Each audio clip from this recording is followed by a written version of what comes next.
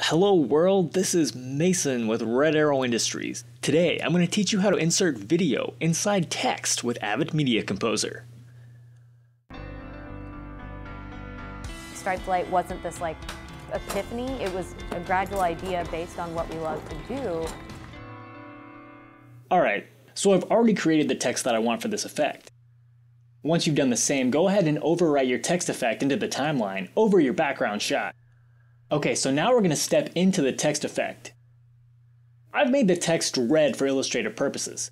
You see, every text layer made from Avid's title tool is composed of two layers. V2 is your graphic fill track, which is what you're actually seeing in the record monitor, and V3 is your alpha mat.